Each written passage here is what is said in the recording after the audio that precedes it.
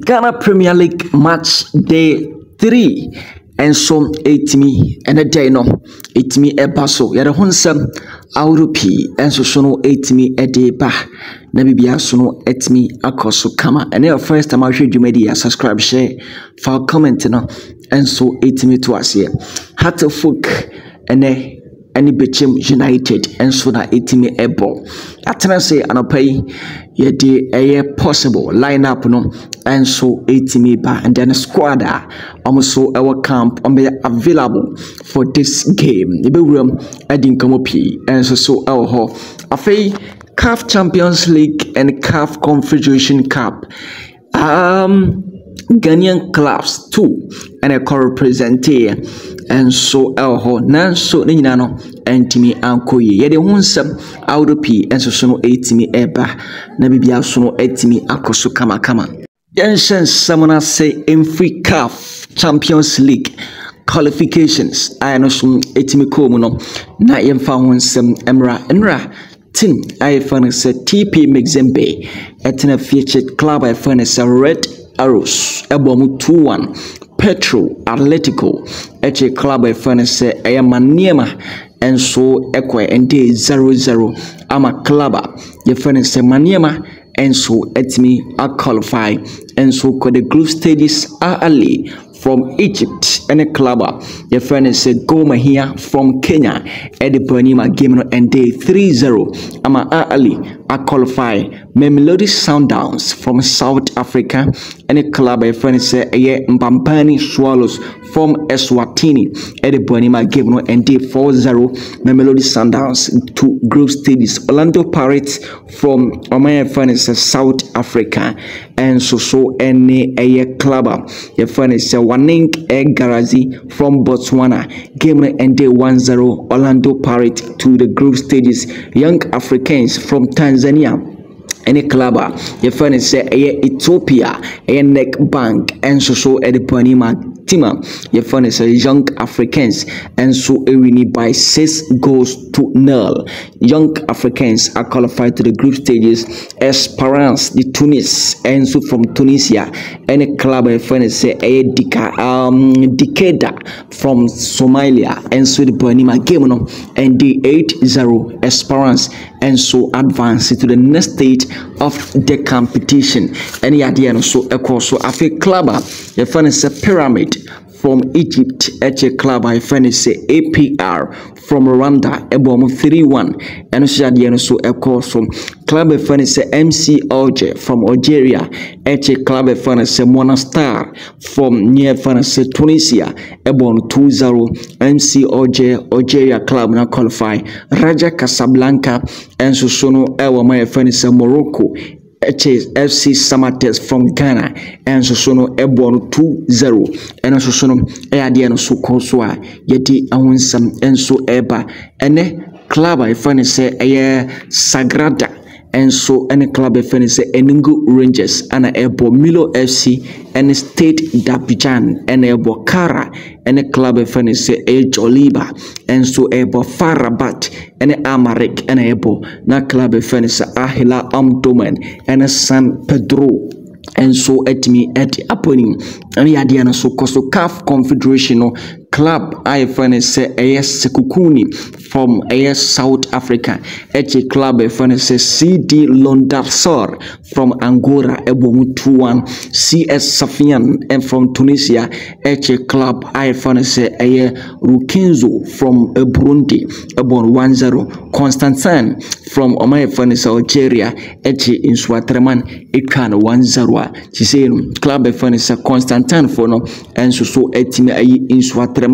edi omso etimi afrim and Simba any Ali Tripoli and a board Dynamos and a Rapper United AS Vita Club any club I find say AS Stellenbosch and so an able Saint Elio Lupopo and a Bravos do a Marcos and a Otoho a Doyo and so a club I find is a Black Balls and a Impa and a Etoile a Finante and so a Armazri and a club I find is Ahelad Benghazi a Sek Mimosas and a ASC Kara and so and a day a bunny and a day at say and so 8 a basso USMOJ any state Tunisian and so a boy giraffe any recent Dabijan and so and a boy a games are and so 8 basso a 1 year furnace a calf a confederation no more de won some Europe and so no 8 a day esum genetia fuyamra nimedin kamo and so Ghana Premier League ene matches ni bi enso 8 basso enra matches ni bi ekoso Vision FC etna fie sheba ko ama Legon Cities enso 8 sheba ko boy I funny say Ismail Amwa ebo first goal edema Legon Cities Emmanuel Cheba for ete Canada ma Vision FC any adiano so koso ene day matches ni bi basso Adriana Stars Animations FC 3 o'clock PM Asante Kotokone Young Apostles and so 3 Bibiani Go Stars Holy Stars 3 o'clock Kara United Accra Lions 3 o'clock Heart of Freak and Bechem United and so no 6 o'clock PM and our games no and so 8 basso yedin kamo our the Continental Club Masters open your friend say Abubakar Watara ono and a head coach our genome Edema Tima your friend say Accra to Folk and a fee and so anaya amankwa assistant coach ene there is so no uram and so our near friend say University of Ghana Stadium and a game no so eba so hard to Folk and a ebo home and the 2 coaches we committee boom the squad we muko pim na se mako face club your friend say Bechem United say ana eno so etimiti Benjamin Asare Kwesin Ketia afei no omwura mu defenders no Michael Awamensa Jaja Adraman Samuel Amofa Mohammed Hussein Kunadu Yadom Kevin Osei SB and boy I furnish Collinson Theophilus among a place so 8 ewuram afei uram so a see then so 8 ekoye midfielders no Raphael Amponsa Martin Kakari Salim Adams Sani Ishak Muhammad Amankwa Bafi Ahmed Ramzi Yusuf Isaac Frimpon and so 8 come fresh icon no afi forest no Mawuli Wayo Ransford Mensa Asamoah Boateng Hamza Isa any boy I find say Enoch Asibonten almost so a players at 20 man squad opening friend say Abubakar Watara Edumu Remo Benjamin Asare Kwesin Ketia Jaja Draman Samuel Amofa Mohammed Hussein Kunadu Yadom Kevin Osei SB Collinson Theophilus and so 8 account the lives of Boya your friend is Raphael Amponsamo Martin Kekari Salim Adams Sani Isaac Muhammad Ayamankwa Bafi Ahmed Ramzi Isaac Frampon Mawuli Wayo Ransford Mensa Asamoah Boateng Afuye Hamza Isa any Enoch Asubontin Wemo a players and yeshwe no say omo represent club your friend say Accra Heart of Folk na me pacha ewuram enso so ewo team your friend Heart of Folk any club your friend say Bechem United possible lineup a bit me ewuram any has from the home side that is Accra Heart of Folk and opinion friends Abubakar Watara enso so no the possible lineup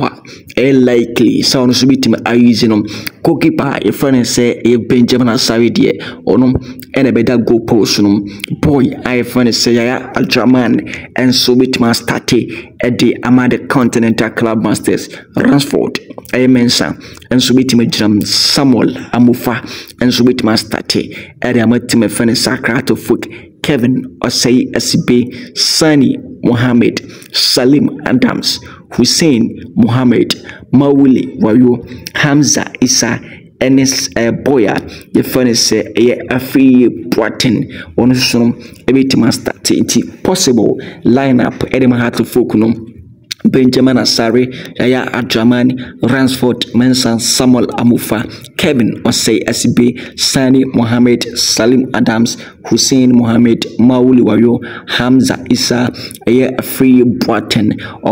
a players are most bit start Eddie Amatima. Your friend is a crack of any possible lineup. Inteno, I open your friend is Abubakar Watara. Oko open your friend is Osei Wire. Ono, a coach. Eddie Amatima, my friend is a Bechem United. These are the players are likely to start for Tima. Your friend is a Bechem United. Coach and I say coach a friend say or say oyano meeting the boy I friend say Aziz Dari and so etima to go push no a champion yaw champion no ono so meeting start game no e di amati my friend say Bechem United Francis Alqua and so etimi ebe start area amatima the friend say Bechem United Kofi Tompo and a boy no like need to be to my room Francis Chene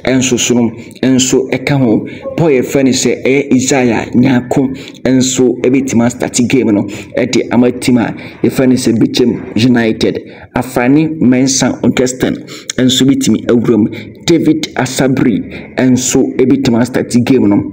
at the amatima your friend say Bechem United afi boy I find say Augustin Okra and soon ebitima ginam boy I find say boa 80 regain and soon ebitima start boy I find say Van der Poy Vradmer on so ebitimi awram at the amatima you find say Bechem United any idea no so timi quiet ahunsan awp and so 80 bantina no yan expect a good game and so our University of Ghana Stadium nitina no ye first na just a numero isia de ya beko bia so wetimi akaba na afi no do support and so I am at a club so wetimi support na tie gate fee no say and tie oba 30 Ghana cedis no wetimi abenyabi now so wetimi ato kama afi near furnace 70 Ghana cedis and afi 100 Ghana cedis unyabi atoma mcheche muye na tie as popular stand 30 Ghana cedis afi center line 30 Ghana cedis VIP 70 VVIP 100 Ghana cedis. Let us meet there. Now for the support and some other continental club masters Accra to Folk and Empire Ibija. We a match day 3. They had to Folk who win this game. A paisa game when had to Folk and so we win that game. We in the Asia and number 6 and so our University of Ghana Stadium and so our Legon.